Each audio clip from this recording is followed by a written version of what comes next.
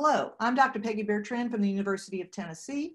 Today, we'll be talking about RC circuits, focusing on connecting measurement and mathematics.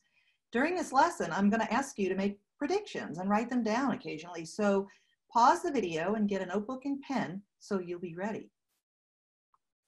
Here you see a schematic of an RC circuit set up to both charge and discharge a capacitor. This circuit has a battery, a capacitor, a resistor, and a switch. The single pole double throw switch allows this circuit to both charge and discharge. The capacitor has capacitance C, the resistor is ohmic with resistance R, and the battery is ideal with an EMF of epsilon. RC circuits charge and discharge with predictable time constants, which we can calculate as shown. They're useful in devices requiring reliable timing, such as pacemakers, strobe lights, that sort of thing. Our objectives today are to measure the behavior of RC circuits as a function of time, derive equations that predict the behavior of RC circuits as a function of time, and finally, we're going to connect what we measure to what we derive. Let's talk about measurement tools. Ammeters are tools that measure current. We'll be using conventional current in this lesson, which is defined as the flow of positive charge. You probably know that electrons, which are negative, are the actual charge carriers in a circuit. So conventional current is in the opposite direction of the movement of electrons. An ammeter is a very low resistance device that is wired in series with other components in a circuit so that current actually passes through it. Here is an example of a simple circuit containing a battery, a light bulb, and an ammeter. The ammeter in this circuit reads positive 3.2 milliamperes. Now this is another circuit that has a negative reading of identical magnitude. What do you see in the arrangement of the circuit components that would account for the difference in sign? Well, hopefully you notice the battery has opposite polarity in the two circuits. Could this be the cause? Well, an ammeter has a positive terminal and a negative, or COM, for common ground terminal. A red lead is by convention connected to the positive terminal and a black lead to the negative. We're going to stick to this convention because this is going to allow us to use red as shorthand for positive and black as shorthand for negative. If the current passes through the ammeter from red to black, the ammeter reading is positive. This explains the circuit on the left. Current leaves the positive terminal of the battery, enters the ammeter through the red lead, exits through the black lead, travels through the bulb and back to the battery's negative terminal. If current passes through the ammeter in the opposite direction, as in the circuit to the right, through the black lead and out the red, the ammeter reading will be negative. If you look at the circuit on the right, current leaves the positive terminal of the battery and then goes through the bulb first, through the black lead, out the ammeter through the red lead, leading to the negative reading. The sign of the ammeter reading can be used to designate the direction of current through the meter, so we can use the sign as a valuable tool. Voltmeters are tools that measure electric potential difference, commonly referred to as voltage, and for convenience, I'm going to occasionally use voltage as my term. Unlike ammeters, voltmeters are very high resistance devices, and they're not part of a circuit. To measure the electric potential difference between 2 points in a circuit, you place the leads of the voltmeter on those 2 points and make solid electrical contact. Here is an example of a simple circuit with a battery and a light bulb. The voltmeter is measuring the electric potential difference between 2 points on opposite sides of the bulb, and it reads 1.5 volts. That's typical of a AA cell. Here is a similar circuit in which the voltmeter reads negative 1.5 volts. Again, the battery has opposite polarity in the two circuits. Like an ammeter, a voltmeter has a positive terminal and a negative terminal. The red lead is connected to positive and the black to negative for consistency. If the red lead is at higher electric potential than the black, the voltmeter reads a positive value. If the reverse is true and the red lead is at a lower electric potential than the black, the voltmeter reading will be negative. The sign of the voltmeter reading gives us information about the relative location of positive and negative charges in a charge configuration. That's important for capacitors. It also gives us information about high and low potential points in a circuit. That's important for resistors and also for batteries. Voltmeters are the most valuable tool we have in the investigation of circuits. They're very flexible. Let's focus on this RC circuit now.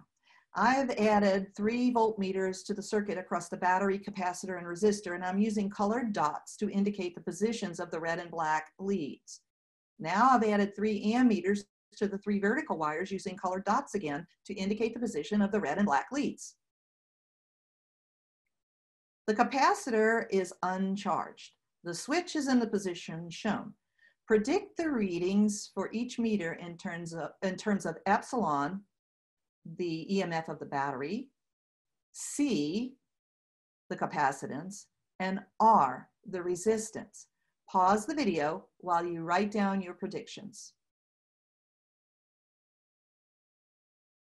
Let's look at the voltmeter across the battery first. It's displaying the battery's EMF, which is also its terminal voltage in this case, because we're going to use an ideal battery here that doesn't have any resistance in it. And whether current is flowing through this battery or not, it's going to read positive epsilon. The positive value indicating that the red lead of the voltmeter is near the positive plate, or the positive terminal rather, of this battery. All the other meters are going to read 0. There's no current in the circuit because it's an open circuit. So there's no current to charge the capacitor and make a potential difference across that. There's no current to flow through the resistor, resulting in a potential difference from one end of the resistor to the other. So everything reads 0 here. Now let's look at charging the capacitor. We do this by moving the switch to position A. The switch is going to remain in position A until the capacitor becomes fully charged. It starts out uncharged. Predict the direction of the current and also the initial and final readings for each meter in terms of epsilon, C, and R. Pause the video while you write down your predictions. Counterclockwise conventional current will move from the positive to the negative terminal of the battery, and it'll go in the path shown on the outside edges of the circuit. Ammeter 2 will show a constant reading of 0 because there's no current through this branch of the circuit. Voltmeter C over the capacitor initially reads 0 because the capacitor starts out uncharged. Current does not flow through the capacitor.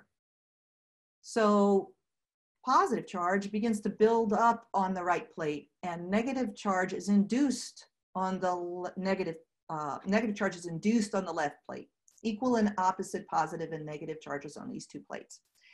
The increasing accumulation of charge on the plates sustains the current that flows to the capacitor and from the capacitor through the wires.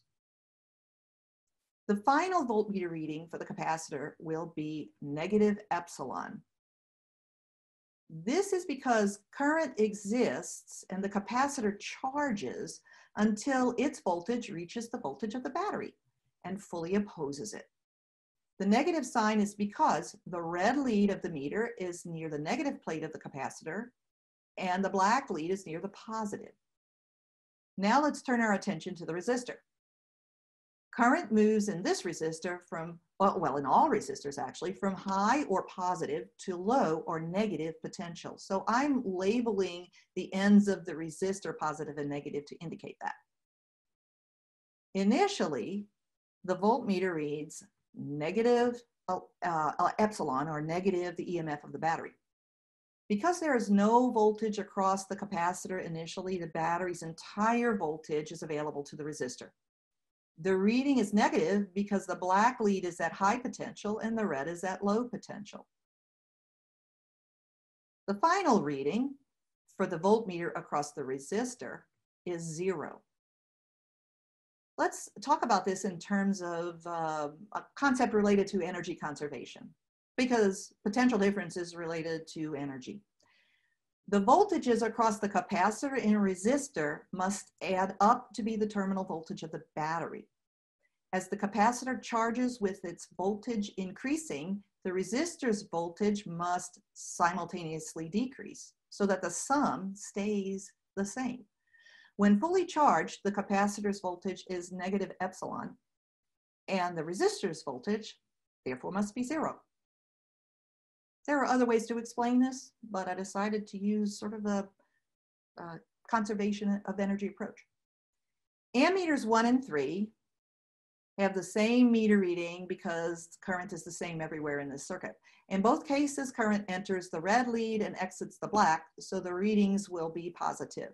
Because the voltage across the resistor has magnitude epsilon when the switch is first closed, Ohm's law tells us that the initial current through the resistor must be epsilon divided by R. That's the same current as we see in the ammeters. And again, they're positive because of the position of the leads. The readings are positive. Now, the readings of these ammeters will approach 0 as current is proportional to the potential difference across the resistor. As V sub R approaches 0, the reading on the meter across the resistor, so does the current. Let's do the same thing for the discharge cycle. Let's assume the capacitor is fully charged. The switch is now moved to position B and remains there until the capacitor becomes fully discharged. Predict the initial and final readings for each meter in terms of epsilon, C, and R. Pause the video while you write down your predictions.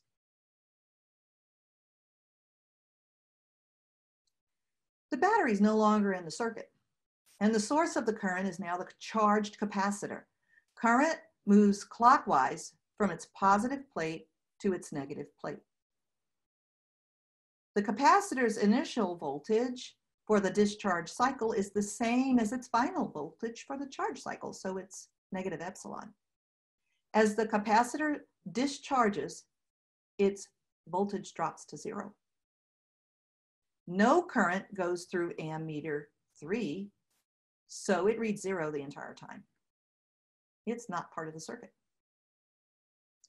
Current moves from high potential to low potential upward through this resistor, and I've labeled high potential with a positive and low potential with a negative. The voltmeter reading initially reads positive epsilon. Now, there are only 2 components in this circuit that change the potential difference. That would be the capacitor and the resistor. So the entire voltage provided by the capacitor is available to the resistor. The reversal of the current means that the red lead is at the high potential and end of the resistor, and the black lead is at the low potential end. So its reading is positive. The final reading of this voltmeter is 0. The capacitor and resistor will have opposing voltages of the same magnitude throughout this discharge cycle. The ammeters will now read negative values because the current is entering the black lead and exiting the red lead. The value of this reading, the magnitude of it, is going to be epsilon divided by R initially. That's when the potential across the resistor is epsilon, so we use Ohm's law, and we get that the current must be epsilon divided by R. There is no current in the ammeter when the capacitor is fully discharged, so their final reading is 0. We've been looking just at the initial and final conditions of these capacitors. Now let's take a look at the entire charge and discharge cycle. This will be easiest if we look at graphs, and if you've worked with capacitors in laboratory, this will be a refresher for you. Let's assume we take an initially uncharged capacitor and do the following. We move the switch to position A to charge the capacitor, at time t0. We keep the switch in place for long enough to allow the capacitor to fully charge. Then we move the switch to position B at time t1. We allow the capacitor to fully discharge. And during this process, we take probeware and we graph the data coming out of the meters that are across the capacitor and resistor, and also the ammeters. I'm going to show you 3 graphs, and I'm going to see if you can match the graphs that I show you with the meters that produce them. Here are my 3 graphs. Now, in these graphs, the first half represents the charge cycle, and the second half is the discharge cycle of the RC circuit. The horizontal axis is time axis, and you can find where the 0 point on the vertical axis is by looking for the 0 next to the vertical axis. The vertical axis can be in terms of either current or voltage or potential difference. Pause the video while you select the meter that you think produced each of these graphs. Here are my choices. Look at graph 1 first, because it's kind of different from the others. It shows a reading of 0 at the beginning of the charge cycle. The capacitor voltage is the only reading that is 0 at the beginning of the charge cycle. So this must be the graph of the voltmeter that's across the capacitor. Now, let's check and see if it's consistent with the capacitor behavior throughout. The reading on that voltmeter across the capacitor will approach a maximum negative value as the capacitor charges. You can look at the leads to determine that. For the discharge cycle, the reading becomes less negative and approaches 0 as the capacitor loses charge and voltage. So it's consistent. The other 2 graphs are a little bit trickier. Current through the ammeters and voltmeters and the voltage across the resistor follows the same pattern, being largest at the beginning of each cycle and approaching zero as the current dies out. Ammeter and resistor voltmeter readings both have different signs for the charge and discharge cycle. At first glance, graph 2 looks like it could belong to voltmeter R across the resistor or ammeter 1. We can't work with ammeter 2 or ammeter 3 because they don't read current for both cycles. So we've narrowed it down to voltmeter R or ammeter 1. The key is the sign of the reading. Graph 1 has a positive reading for the charge cycle and a negative reading for the discharge cycle.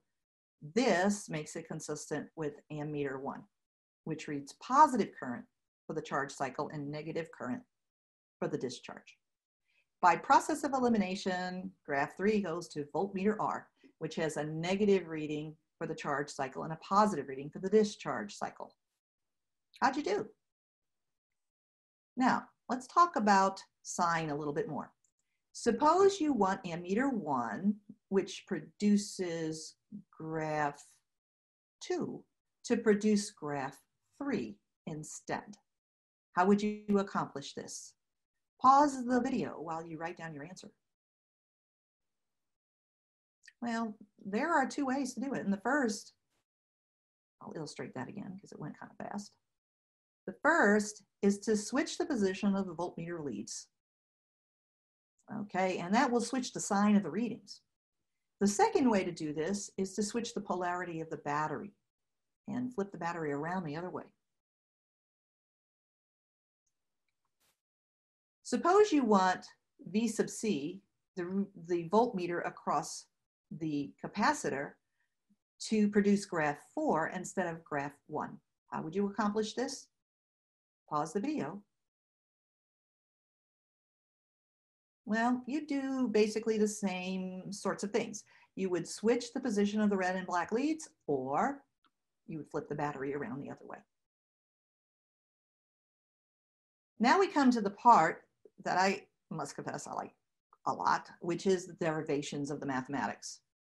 We are going to derive functions for the charge cycle of the capacitor. We're going to use physics, which is the most important part, by the way, and then calculus, and some algebra as well. Here you see the RC circuit during charge cycle.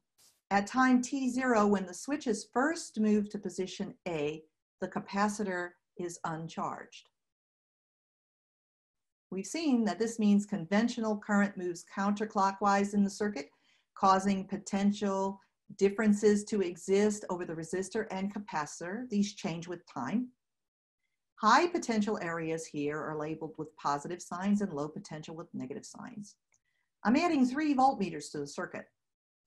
The potential difference, or voltage, we measure with these voltmeters is proportional to electric potential energy and to electric energy in general. The battery converts chemical potential energy into electric potential energy that drives the current in the circuit. The capacitor stores electric potential energy as it charges up, and the resistor converts electrical energy to thermal energy that is removed from the circuit. Now, if you look at where the black and red leads are positioned, you can see that all these meters have been set up to read only positive values of potential difference during the charge cycle. Note that this required a reversal of the leads for the voltmeters across the resistor and capacitor from what we had in previous circuits. Do we need ammeters? Not really. We can learn everything we need to know about a circuit from the voltmeters. We're going to be using something called Kirchhoff's loop rule to set up our mathematical analysis. The goal is to derive time functions for V sub C and V sub R, which are the readings on the voltmeters for the capacitor and resistor for the charge cycle. Why are we doing this? Because I can actually test my derivations using data if I graph the voltmeter readings. I'll model this derivation for you step by step. For the discharge cycle, I'm going to specifically encourage you at given points to perform the steps yourself. Now, if you've done a derivation similar to this one before, I strongly encourage you to pause the video now and do the derivation on your own. When you are finished, continue the video and compare your method to mine. There's a lot of variation in how this can be done. Equation 1 illustrates Kirchhoff's first rule mathematically. It states that the sum of potential differences or potential changes when one makes a complete loop around a circuit is 0. What we're going to do is we're going to look at each term in this law individually. Let's start with the battery. We're going to start at the negative terminal of the battery and move in the direction of current through the battery to the positive terminal. We can see that delta V sub epsilon, the potential change across the battery, will be positive since we are moving from low potential to high potential. Our next component is the capacitor.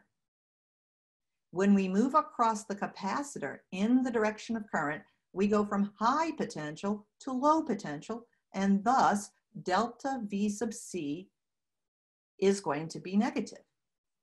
Now the voltmeter reading is positive, but the fundamental physical quantity, the potential change across the capacitor, is negative. Now we go on to the resistor. Delta V sub R, the potential change across the resistor, is also negative. Resistors always experience what we sometimes call a potential drop when you move across them in the direction of conventional current. Again, the reading on the voltmeter is positive, but the potential change is negative.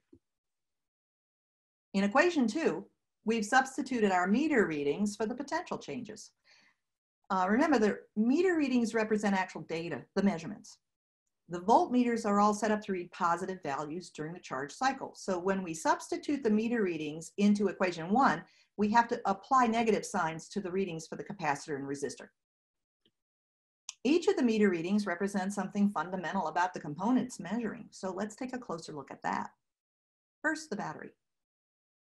The meter reading across the battery, which is the same for the battery as the potential change, is equal to the EMF of the battery. This is also the terminal voltage since we are using an ideal battery and there's no internal resistance. For the capacitor, the potential difference across the capacitor, the magnitude of that, is the positive charge on the capacitor divided by the capacitance. This is fundamental to capacitors. When we get to the resistor, we're going to use Ohm's law. So V sub R is equal to IR. Current is the charge that passes through the cross-section, any particular cross-section in the circuit per unit time. Current can be represented by delta Q over delta T if the current is constant. But in this particular circuit, as you saw from the graphs, it's not constant. So we have to use the differential expression dQ dt for the current. Because the current is charging the capacitor, Q also represents the accumulated positive charge on the capacitor at time t. The next thing I'm going to do is substitute these fundamental relationships into this equation, and I get equation 3, which is a differential equation. We call it a differential equation because it contains both the variable Q and its derivative with respect to time. And it basically is the equation that we can solve to tell us all sorts of things about this circuit. Solving it directly will yield a time-dependent function for Q, the charge on the capacitor, as it increases during the charge cycle. So the next step is algebra. I've simply multiplied both sides of the equation by C, but there was a method to my madness.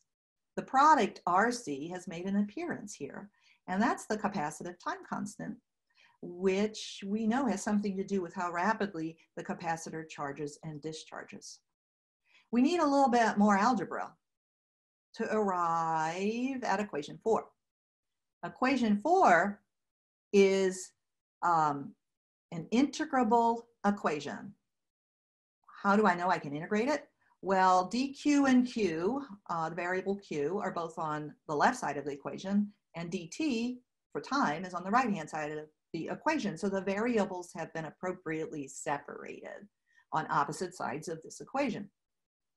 Setting up the integral means I'm applying limits to it. I have a preference for definite integrals because they always go from the start to the end of a particular mathematical function or physical phenomenon. So we set up this equation with the limits shown. The charge on the capacitor goes from its lower limit of 0 for the uncharged capacitor to its upper limit of Q, which is its value at time t. Time, on the other hand, goes from the initial time t0 to t. We're using variables and not constants for the upper limits of the integral because we are deriving a function and not a final value. Continuing our derivation, the next step is to integrate equation 5.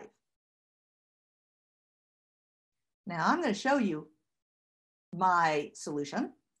Integration of the left side of the equation yields a natural log function. You might be experienced enough in calculus to pop this right out. But if not, don't worry. You can use any tools at your disposal, such as integral tables or a special calculator, one of those powerful algebra calculators. You can look up integral tables on the internet. If you're taking calculus, you might learn to integrate this equation using integration by substitution, which is a lot of fun, but we don't have time to do that here. Remember, this is physics and not calculus. Calculus is a good tool for us. The right side of the equation integrates far more easily than the left. We then evaluate our integrated expressions at the upper and lower limits. You'll need to know the logarithm rules to do this appropriately for the left side of the equation. We then apply an exponential function to each side of the equation. This allows us to remove the natural log function. We do a little more algebra, and we come up with equation 6. Equation 6 is the function for the charge on the capacitor as a function of time during the charge cycle of the RC circuit. Now remember, I'm going for V sub C, the voltmeter reading on the capacitor as a function of time. To get that, I know that if I divide everything by C, the left-hand side of equation 6 will become the potential, the reading on the voltmeter, which is going to read a positive potential. And I also come up with equation 7, which I can later test. Epsilon is the EMF of the battery, V sub C is the reading on the voltmeter, and RC is the time constant of the circuit. Now, to determine V sub R, which is the second equation I want to derive, I go back to equation 2. I do some solving for V sub R. I do some substitution of the values that I know, and I wind up with V sub R, epsilon times this exponential term that you see here. All right, how'd you do? What we're going to do now is move to the discharge circuit. Now, the discharge circuit is actually mathematically a little bit easier than the charge circuit. The battery is not in the circuit. The capacitor is the source of the clockwise current. The capacitor will be fully charged, and I'm using a capital Q to indicate the charge on the capacitor at this point. The voltmeter reads a potential difference of epsilon when the discharge process begins at time t. Pause the video now and see if you can write an equation for Kirchhoff's loop rule for the discharge circuit. We're looking for one equation. Here's our equation. The sum of the potential changes for the loop is 0. And that's going to be equal to the change in potential across the capacitor plus the change in potential across the resistor. You know, and the interesting thing about this, the battery's out of the circuit, so now I only have 2 terms. I know that one of them has to be positive and one of them has to be negative. We'll take a look at the capacitor first. Because the current is now moving from low potential to high potential, I know that delta V sub C is got to be a positive term. If I look at the potential across the resistor, delta V sub R is a negative term because in the direction of current, I'm going from high potential to low potential. Now, the reading on this meter will be negative. So, if you will, try substituting the meter readings into equation 1 to get an equation that describes a relationship between the meter readings. Keep in mind, V sub R is carrying its negative sign with it. Does this surprise you? Remember, V sub R is a negative number. And so the capacitor, which voltage reading, which is positive, and the negative voltage across the resistor will actually sum to be 0. So I don't add a negative sign this time. It comes with the constant or the variable. So here's equation 2. In the next 3 steps, I will derive a differential equation for the discharge cycle. Pause the video if you want to try this first. Okay, the capacitor voltage is, as it was before, the charge on the capacitor divided by the capacitance.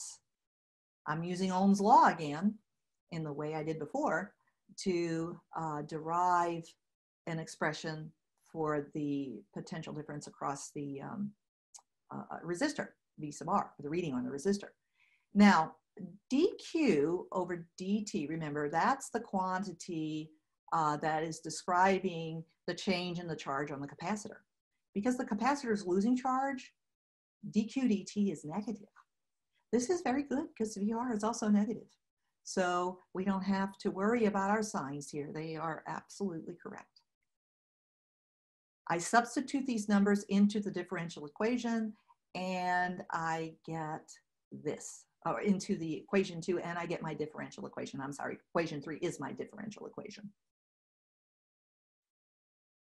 All right, pause the video if you want to try going from this differential equation all the way to the equation I can integrate, including limits. In the next step, I've multiplied both sides of the equation by C to get my capacitive time constant to make an appearance. I've done a little algebra, and I wind up with equation 4, which can be integrated because the variables are separated. And here is my integral equation with the appropriate limits. The capacitor goes from maximum charge Q to lowercase q at time t. This surprises some of my students because I'm using a larger lower limit than the upper limit. Avoid the temptation to always think the lower limit of integration has to be smaller than the upper limit of integration. That's a common way to get into trouble with integrals. The upper limit is Q, which is the charge on the capacitor at time t. I mentioned that already. Time is integrated from t1 to t. Let's continue the derivation.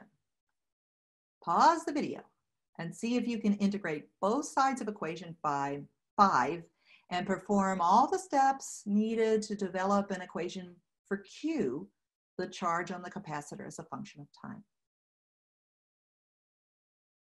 Integration of the left side of the equation yields the natural log function. This time it's much simpler than it was in the charge cycle. Integration of the right side of the equation yields a function that is linear with t. We are evaluating that equation at the upper and lower limits of integration. A little more algebra. And here is equation 6. The charge on the capacitor is a function of time during the discharge cycle. Pause the video if you want to take this all the way home. You want to derive the expressions for V sub C and V sub R, the readings on the meters, as functions of time. One hint, you must find an appropriate substitution for Q because we can't use Q in our equation. We don't know what it is numerically. Here is what I've done. I've divided both sides of the equation by C. Substitution leads to equation 7. Remember, if I divide charge by capacitance, I get potential difference or voltage. When I divide charge by capacitance on the left side of the equation, I get the reading on the meter. When I divide capital Q, the maximum charge, by the capacitance, I get the maximum voltage across the capacitor, which is epsilon, or the EMF of the battery. I'm going to draw on equation 2 again to solve for R. And when my substitution happens, I get an equation for the reading on the resistor as a function of time. All right, now let's do the really fun stuff. We're going to connect our mathematical derivations with the measurements that we get on an actual RC circuit. This is data for the charge and discharge voltages in an RC circuit. The capacitor used in this circuit is a 1000 microfarad capacitor, which is also 0.001 farads. We got to remember that because we can't use microfarads to calculate the time constant. The resistor is a 15,000 ohm resistor. I calculate the time constant of this capacitor as 15 seconds. There are some other things I can obtain from this graph. Epsilon, or the voltage on the battery, looks to me to be about 1.55 volts, and that's either on the charge or discharge cycle. It's also the asymptote that the capacitor is approaching when it charges up. T sub 0, the time that charging begins, is 5 seconds, according to the graph. I can also identify T1, the time that the discharge begins. So all of this comes from the graph. And there's something more.